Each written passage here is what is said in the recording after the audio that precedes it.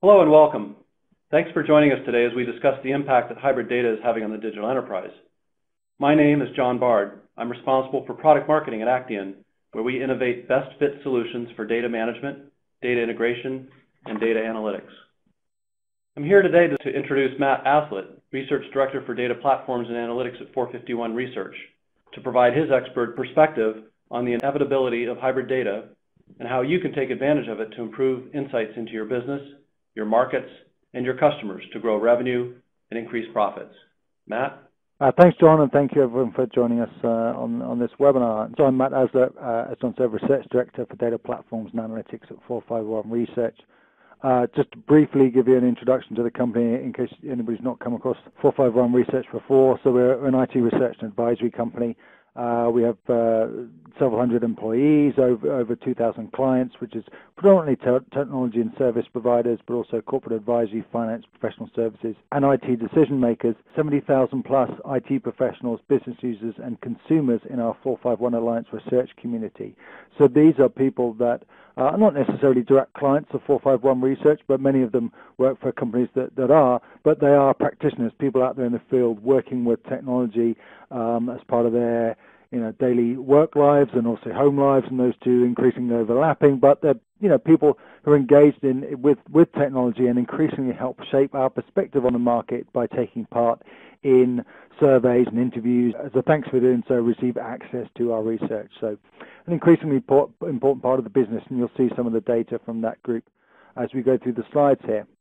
So onto the topic itself, and we're talking obviously about the inevitability of hybrid data, and hybrid is obviously it's not a new term, but it's a term we see being used increasingly over the last few years, obviously in relation to things like hybrid vehicles, but also in terms of things like hybrid cloud, hybrid computing, and of course hybrid data. And when we think about what we mean by hybrid data, I think to some extent, perhaps the area we've seen most focus on that to date is in the field of hybrid databases, and certainly we'll touch on that. But we see a much broader kind of drive towards sort of hybrid data management, hybrid approaches to analytics, and we'll touch on those as well as we go through here.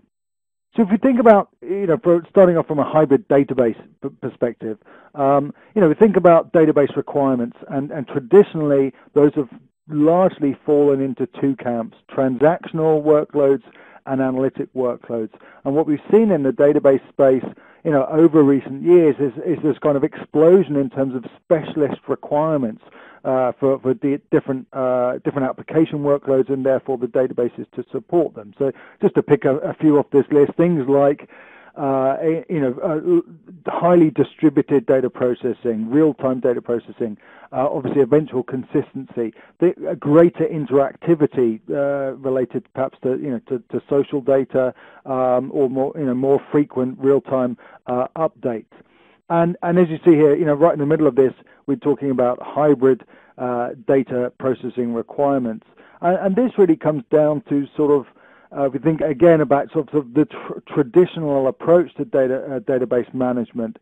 Has been about transactional and analytic workloads, and even if you were using the same database to support both those application workloads, which many organizations over the years have done, that database would be tuned differently to support the unique requirements of obviously transactional OLTP systems of record, and analytic OLAP systems of analytics, and our old friend ETL processing in the middle there to move data and transform data from the transactional database into the analytic database to make it available for the analysts for processing and analytics. What we're seeing increasingly is a requirement or the development of applications that have a requirement for more hybrid operational and analytic processing. And we talk about this 451 Research in terms of systems of engagement and intelligence, and we'll provide some examples of what we mean by that. But really what we're talking about here is databases that are capable of supporting not just transactional workloads and analytic workloads when tuned differently to support those workloads, but actually within the same database, both transactional and analytic workloads being served from the same database from the same data set. And some examples of what we mean by this, to think we've been talking about workloads. What kind of workloads are we talking about? So if we think about, on the left-hand side of the screen here, the OLTP, traditional systems of record, transactional applications, things like ERP, CRM, SEM, etc., where you're processing operational data. That's your traditional transactional environment. On the right-hand side, you've got your traditional analytics kind of environments. We're talking about systems of analysis, data warehousing, data marts, BI reporting, data science, where you're predominantly analyzing historical data. If we think about the sort of the hybrid or combined operational and analytic processing workloads, it isn't a matter of having one database to do both the traditional transactional and the analytics. It's about a new kind of application, new kinds of workloads where you're, as we said, we talk about systems of engagement, developing emerging enterprise operational applications that actually provide real-time interactivity to the end user based on the analysis of that operational data. So delivering things like recommendations and personalized content, personalized offers, and another prime use case we see is real-time fraud analysis. So again, I think the key point here, it isn't a matter of doing everything you've always done before just with one database. It's about these new applications that have this hybrid requirement for both operational and analytic processing in the same database to serve that application. When we talk about hybrid data, we're not just talking about the database, but that's one of the key areas we see that's very interesting in terms of the evolution of technologies in this space.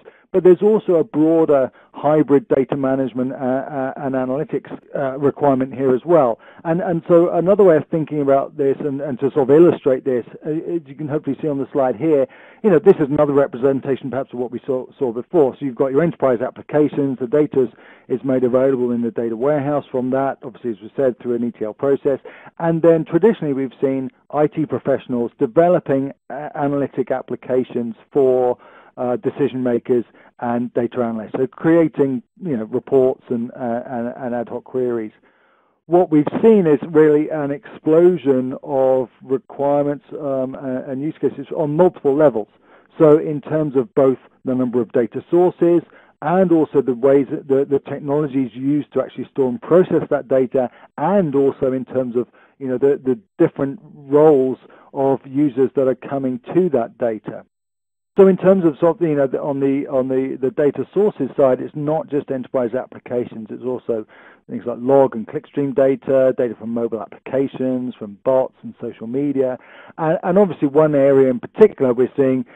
We're just at the start of this in terms of the changes that we anticipate seeing is obviously IoT devices and sensors. So a lot of companies investing in enabling IoT devices and sensors as a new source of data. And we're talking here about the potential for massive data volumes, obviously come with real-time data processing requirements in order to deliver responses to that data as it is generated. And also one of the key things that's changing here as well is that, we think about data processing always, traditionally within a traditional data center, on-premises data center, increasingly obviously done in the cloud, but in particular in relation to IoT devices and sensors, because of the latency requirements, a lot of focus on edge processing and edge analytics as well. As I actually, in addition to the latency requirements there, also that volume of data that's being produced, so filtering that to bring it down to a more manageable level. And there may be some more processing done either in a data center or the cloud, at a later date. Within the topic, we're focusing on the different data storage and processing capabilities. As we said, traditionally it's all been about the data warehouse. These days it's also about obviously Hadoop and cloud storage, but also not just the storage of that data, but the approaches to analyzing that data, and seeing increasing focus also on machine learning, in particular things like natural language processing, enabling organizations to make more of the data that they have, and to real harness that potential of all that data that's being generated. And as I said, in terms of sort of the delivery of what we talk about, systems of engagement, systems of intelligence, provide real-time intelligence, automated intelligence based on the processing of that data, potentially to unlock new opportunities for developing new applications, engaging with customers and partners, and in different ways. We've also got here, Spark, obviously as another data processing platform separately from machine learning. But obviously those two go together very nicely, and we see a lot of organizations looking at and adopting, indeed, Spark as the platform for doing real-time, high-performance, in-memory machine learning development and processing. In terms of sort of the expansion of the different roles of people that are analyzing data. So I said before, it was predominantly historically about IT professionals, creating reports for decision makers and data analysts. Obviously now we see more self-service analysis for data analysts, but also potentially business users and data scientists.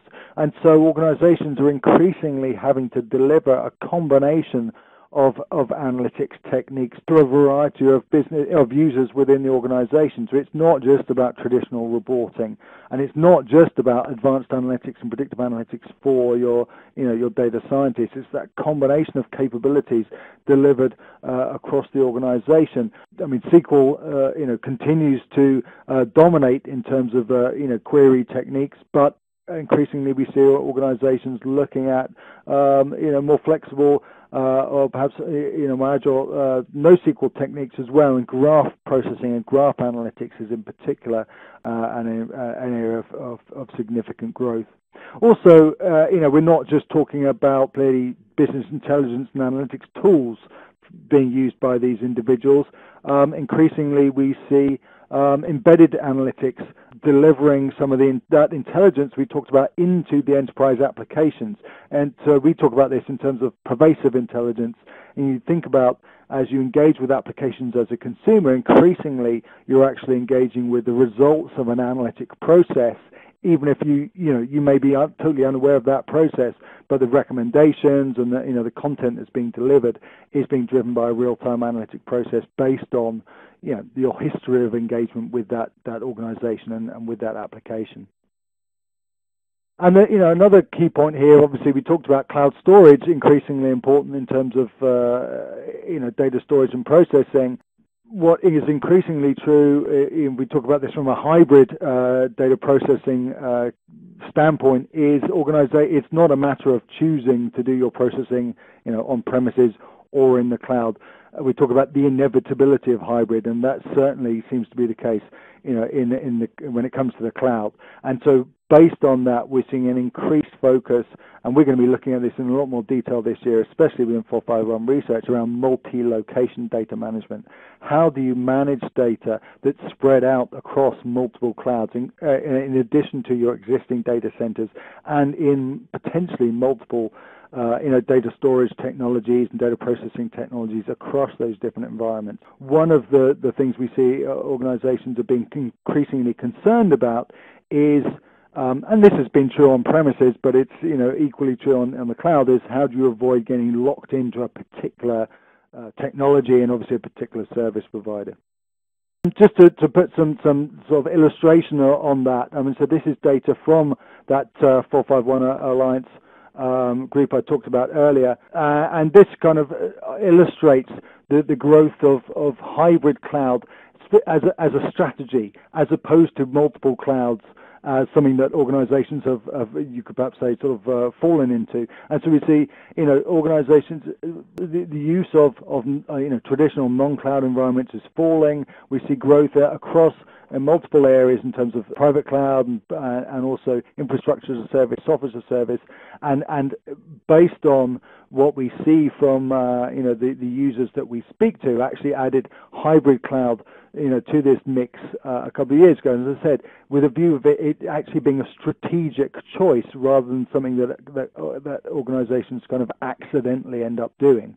And there is a distinct difference between running multiple clouds and actually having a deliberate hybrid cloud strategy. So one of the things that is complicated, therefore, for enterprises as they look at this space is how do you decide where specific workloads should be run? I mean, clearly, we talk about having a best execution venue, and it is true that there is a best environment for any individual workload, and what is difficult is trying to work out what that is. There is ways of doing that, and actually here, as with most things, data is your friend, and actually there are data-driven ways of trying to figure out where workloads should best be deployed in terms of things like analyzing cost, trying to decipher, through the complexity of different cost offerings within the cloud. Obviously, performance is a key metric for a lot of organizations, in particular sort of latency, and that becomes relevant when you're talking about moving workloads from an on-premises environment perhaps to the cloud, and also risk, and in terms of sort of putting a number on it, particularly in terms of things like liability. Security is always a concern, is always a lens that organizations view different and new suppliers from, but in particular in relation to liability, they're used to dealing with large vendors, that have rules in place in terms of what happens if things go wrong, and obviously everybody is looking for the same kind of responsiveness now from their cloud provider as well. So just to sort of wrap up here, I mean, what is this all about? I mean, it talks about sort of the reasons and the drivers behind sort of hybrid databases and hybrid data management. Really, what we're talking about here is enabling transformational change. We see that a lot of organizations are looking to become more data-driven, to become more sort of digitally focused. And if we talk about this in terms of the concept of digital transformation, we see that companies are trying to do a couple of things: transform how they serve customers and employees and partners, to support continuous improvement of business operations, to disrupt existing business and markets, obviously particularly their existing competitors, and then the ultimate goal, and this is what we see a lot of companies talking about, but perhaps fewer actually doing at this point, is actually about inventing new businesses and new business models, and doing so driven by data and understanding how a better understanding of how they can respond to customers and partners, etc. So what needs to be transformed within a business to deliver on that? So there's a number of things here. Obviously, we see a lot of companies focusing on the platform aspects of this, and obviously platform transformation, the move to the cloud, IT becoming more of a software enabler and less of a sort of a cost center is a key part of this. But also, it's not just about technology; it's also about business processes and also culture. And we see companies trying to focus more on collaboration, both internally and also out to their, to their customers and partners and suppliers as well.